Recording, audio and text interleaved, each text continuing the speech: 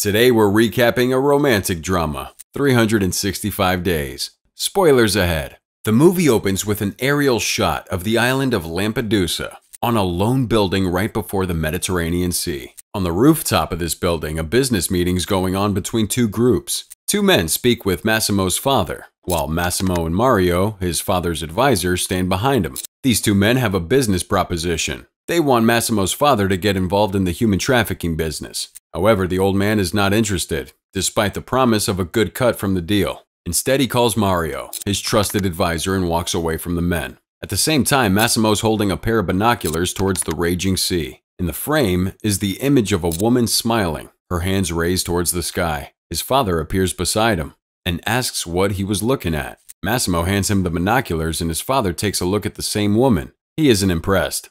He warns his son to be careful of beautiful women, terming them heaven for the eyes and hell for the soul. He then turns to face him and reminds him that fun and pleasure will come in due time, adding that now is not the time for such frivolities. But suddenly, blood spatters against Massimo's face. His father has been shot by the dealers. In an instant, both father and son crumble to the ground. Massimo's father dies at the scene while Massimo is given CPR. 5 years have passed, and Massimo's in San Francisco on family business. In a meeting with top executives, Massimo's told that the company was only able to recover 12% of his family's assets. Almost immediately, the scene cuts to Warsaw, Poland, where a hotel employees meeting's held. We're briefly introduced to Laura Beale, who's being berated by another employee.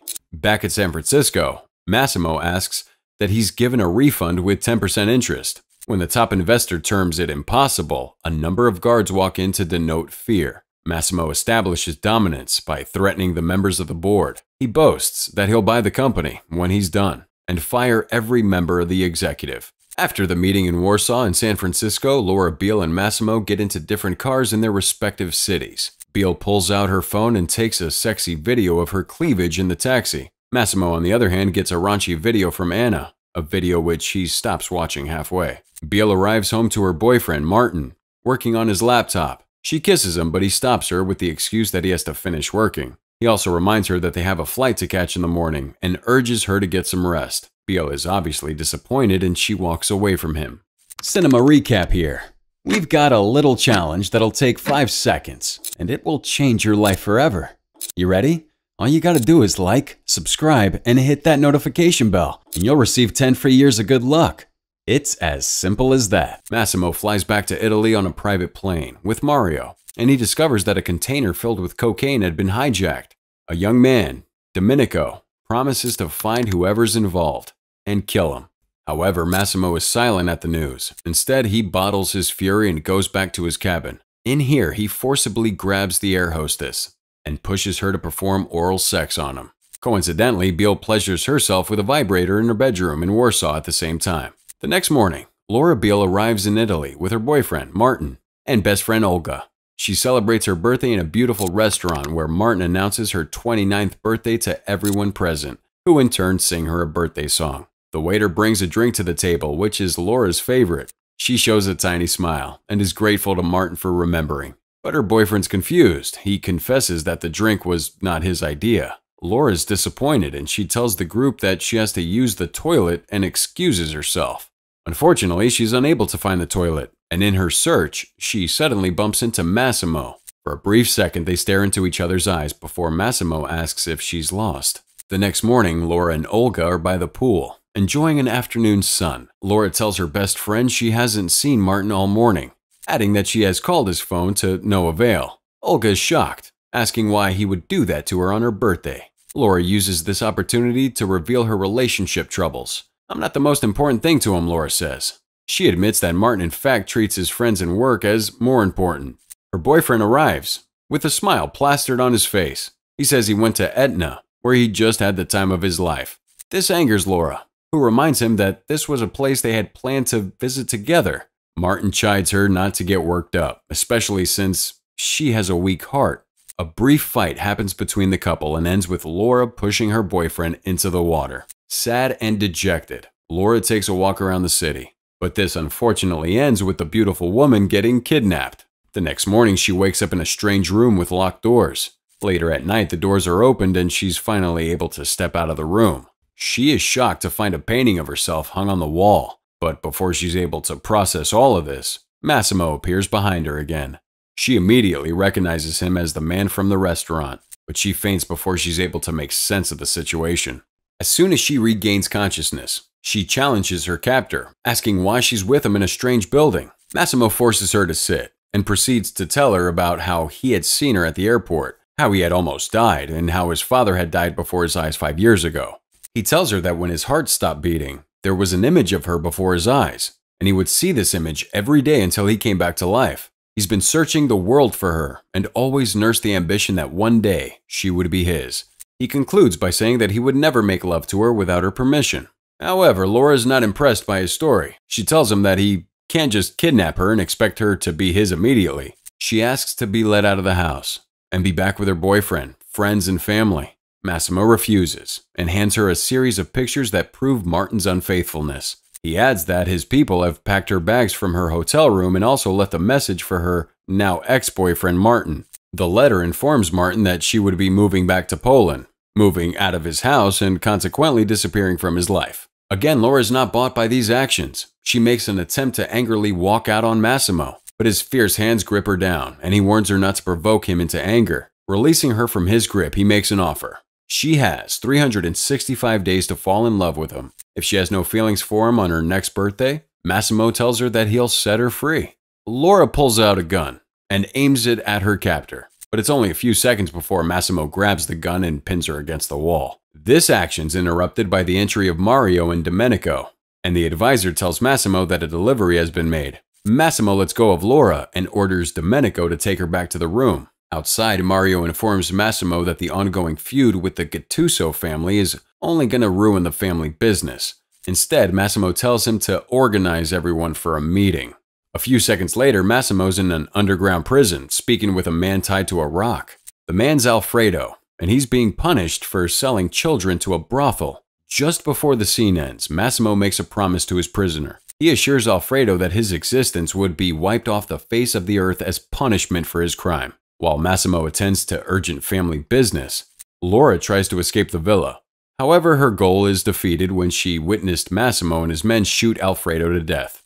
Shocked at the sight of this event, she collapses in fear. The next morning, Massimo explains to her that Alfredo had it coming. He had sold children, stole, and cheated his family. But again, Laura pays no attention to his words. Instead, she asks for her cell phone and laptop, a request which is promptly denied by Massimo. He tells her that these will come in due time, but right now she has to prepare for a trip. In a drastic turn of events, Laura slaps him across the face, but this time Massimo doesn't react. Laura slowly settles in. She enjoys a delicious breakfast with Domenico and catches a nap before Massimo appears again. This time he drags her onto a trip to Etna, where she buys the most expensive clothes and shoes. After a brief fight in one of the stores in Etna, Laura tries to escape again, but just like before, she fails. Massimo corners her before she gets far and tells her to use better shoes next time if she wants to run. Seeing that she could talk to him now, Laura asks him if he really meant what he said about not touching her without her permission. Massimo nods in the affirmative, which causes Laura to ask for her laptop and cell phone again. Later that night, Laura and Massimo sit for a romantic dinner. For the first time since they met, Laura controls the conversation, even going as far as telling Massimo that her grandma makes better dinner than his chef. She asks him about his business, but Massimo reveals little. He mentions that he has a number of clubs, hotels, and restaurants that he manages. He has inherited all these from his father, he says, but it's not the life he wanted for himself. During this conversation, Massimo receives a text message from Anna, the same woman who sent them raunchy videos at the start of the movie. He promptly ignores the text and chooses to focus on the conversation with Laura. After dinner, Laura gets her phone and laptop. She calls her mother to tell her she's doing very fine. She's got a new job in Sicily, Italy, and it would require her to be gone for a year.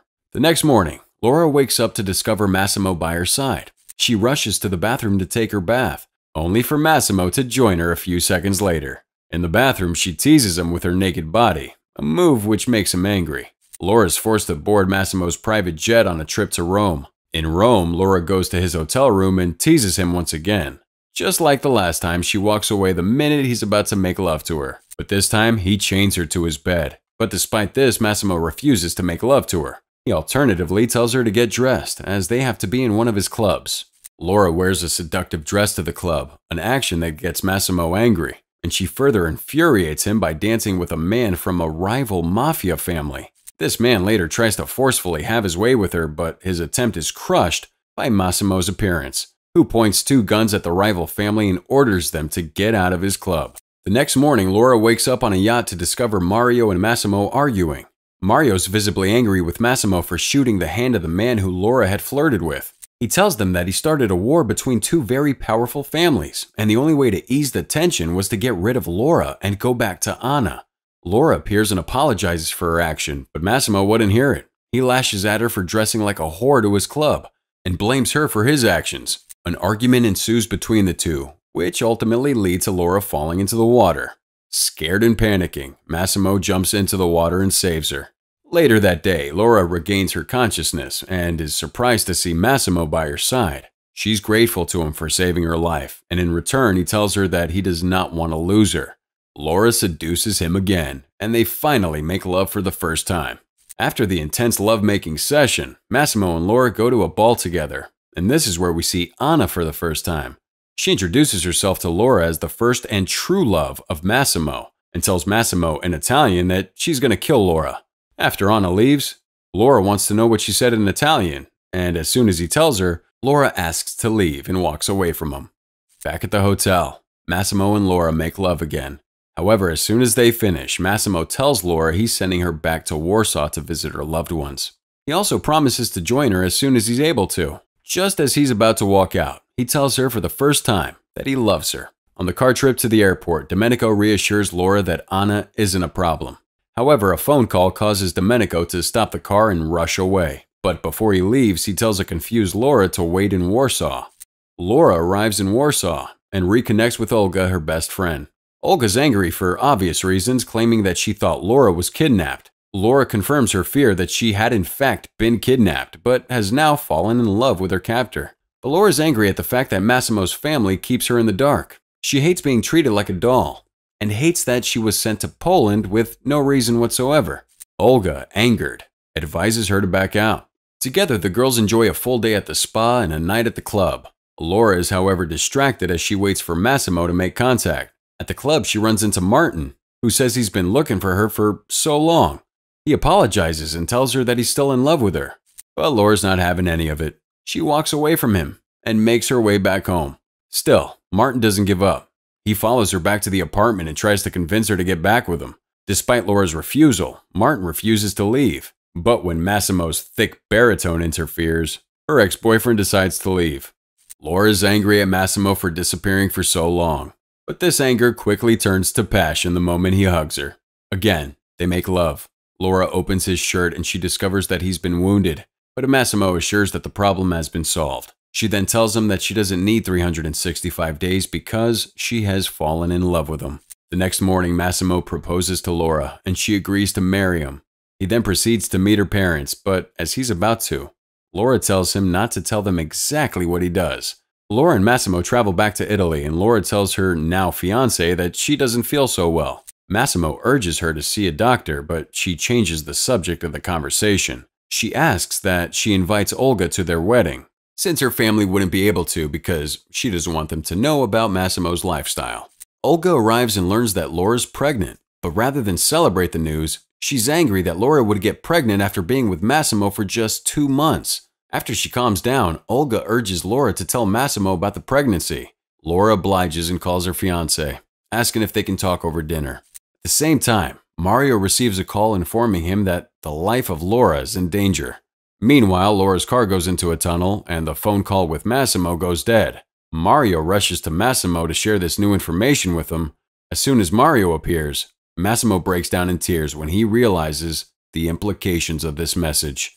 At the entrance of the tunnel, Laura's car does not emerge. Instead, a police car blocks the entrance. This is a review for 365 Days, which was produced by Maciej Kowalski, Iwa Lewandowska, and Tomasz Mandes. The movie starred actors like Anna Maria Sieklucka, Michelle Morone, Bronislaw Warklowski, Otar Saraldiz, and many others.